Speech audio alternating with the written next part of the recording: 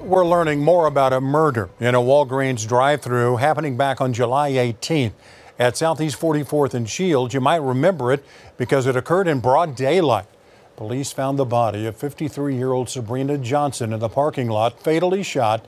Surveillance footage recorded a woman carrying a handgun in the area at the time of the shooting. Well, fast forward several weeks to September 6th. Police arrested this woman, matching that suspect's description after arriving at Southwest Medical Center on a disturbance call.